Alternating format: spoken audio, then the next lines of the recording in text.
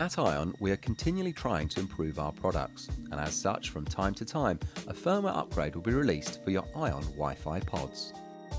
Install a micro SD card with a minimum of 20 megabytes of free space, and then switch on your ION Air Pro by holding the power button down until you feel a short vibration.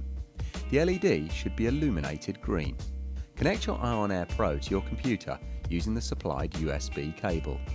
Open your computer's internet browser and navigate to www.iontheaction.co.uk/updates. Download the PODZ firmware update file. Copy this file to the root directory of your ION. Eject the Air Pro by clicking the eject button in your file browser. Disconnect the USB cable. Insert the Wi-Fi PODZ into your camera. Switch on your ION Air Pro by holding the power button down until you feel a short vibration. The LED should be illuminated green.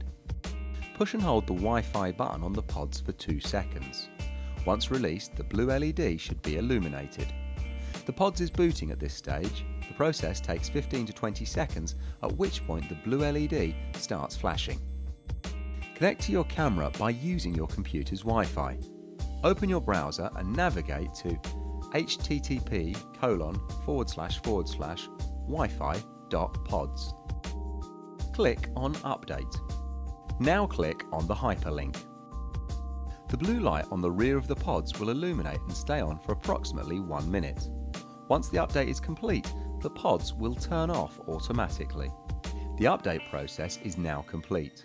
You can now restart your camera and Wi-Fi PODZ, and all the new functionality will be available.